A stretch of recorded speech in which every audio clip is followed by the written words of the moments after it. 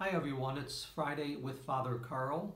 Last week I missed my Friday commentary only because time got away from me.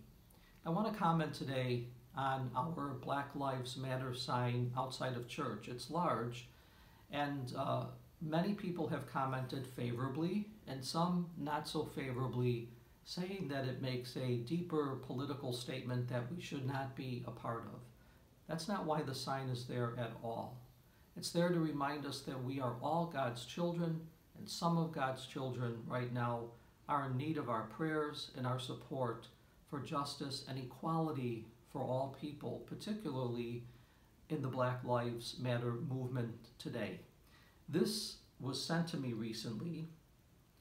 It's a picture of a little black girl holding a sign, and the sign appropriately says, I think, what the movement is all about and why we should support it. We said Black Lives Matter, never said only Black Lives Matter. We know all lives matter. We just need your help with Black Lives Matter, because now Black lives are in danger.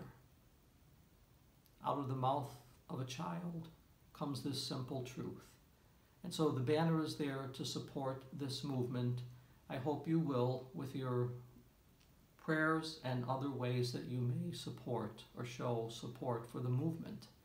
Finally, I just want to remind you that on July 11th and 12th, we will open church once again for weekend masses, Saturday 4:30, Sunday morning at 8 and 10:30 a.m.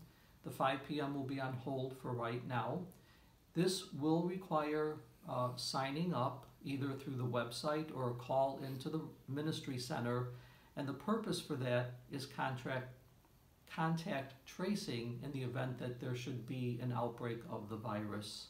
So please be patient, and I hope that you'll understand, and we look forward to seeing you once again at Mass in our beautiful worship space. For now, happy Friday.